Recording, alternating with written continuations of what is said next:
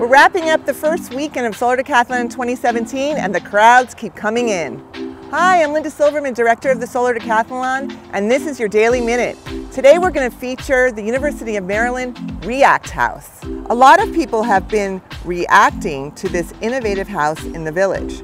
React demonstrates Native American urban farming, complete with a hydroponic garden, exterior vegetable garden, and movable walls.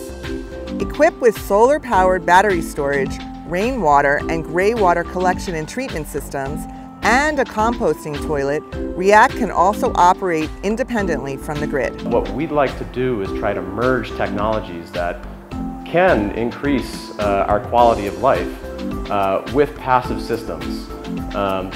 So we can at once increase our quality of life, but also make the environment better for everyone. For more information, log on to www.solardecathlon.gov and you can visit us virtually too.